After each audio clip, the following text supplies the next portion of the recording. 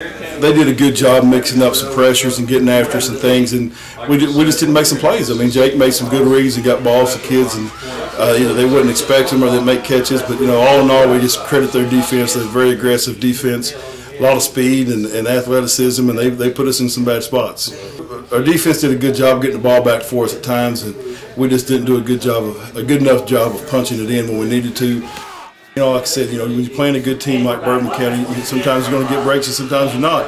We fortunate enough to get the turnovers, just couldn't always get turn them into points. The block punt was huge, and then the last score they tacked on after the fumble down there. We're going for it on fourth down. So really, credit to them. Don't want to take anything away from them. They won the ball game, but I think the ball game was a lot closer than what the final score on the scoreboard looked like. Our kicker foul tip in the second half kickoff, just like he did one right before halftime.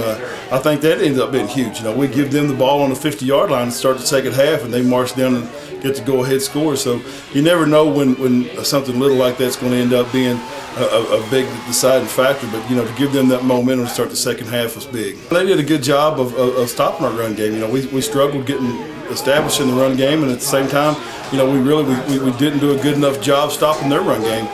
We were opportunistic and got some stops after some penalties and this and that, but we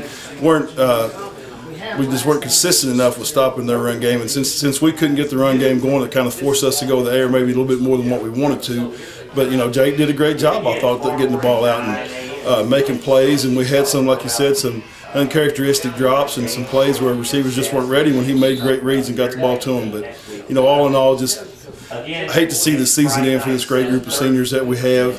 Very proud of them. We tell them every day how proud we are of them, how much we love coaching them, and hate to see it end for them. But they certainly left their mark on our program. Panthers!